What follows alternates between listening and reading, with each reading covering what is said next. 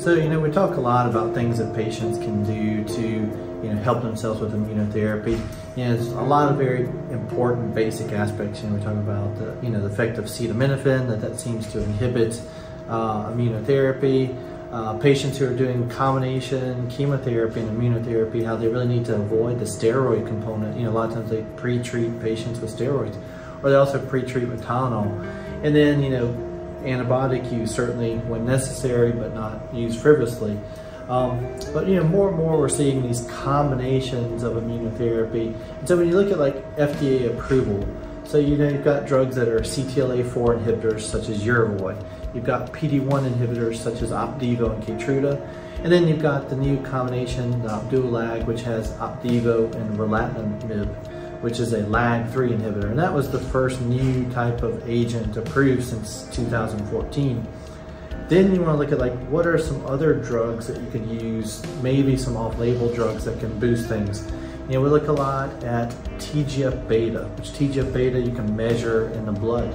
And TGF-beta suppresses the immune response. It's produced by the cancer, it's produced by the fibroblasts and other things around the cancer.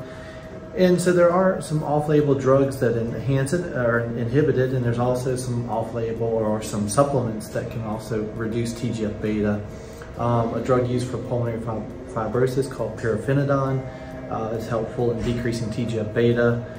Berberine, curcumin to some degree, black cumin seed oil, all of those may also affect TGF-beta in a positive way. And then, but more and more, we know to get an immune response, you need more extensive combinations of immunotherapy. Clearly, that's why we always say, you've got to inject in the tumor. I'm not going to be able to give a patient 10 immunotherapy drugs systemically. That's just not going to be possible. You've got to go into the tumor. And that's, of course, the direction that we're going.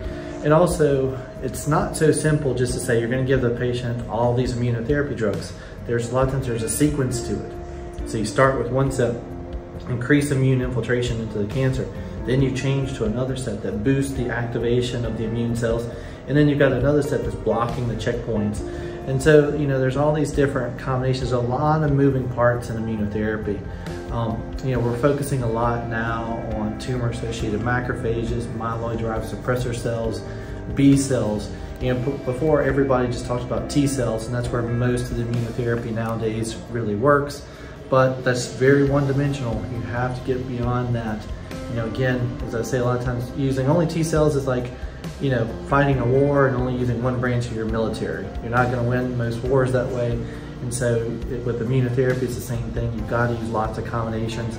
Certainly the standard drugs, the PD-1 inhibitors, the CTLA-4, LAG-3, those can be used to be, fairly effective. Unfortunately, still for most patients, you're just talking about buying time. Occasionally, there are some great responses, but to get what we really want, true complete responses, hopefully leading to cures, it's going to take lots of immunotherapy agents way beyond, just the standard ones, and use with off-label drugs and supplements and affecting the microbiome in a positive way. And so this is all the things that are going to lead ultimately to a cure. Certainly in our group, we're right on top of this.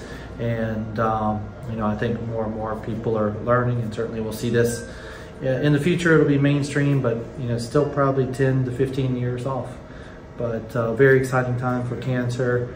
I think, we're going to see more and more improvements, and our knowledge is growing yearly. Gosh, we're gaining more knowledge than we've had in a whole lifetime. So thank you for watching this video.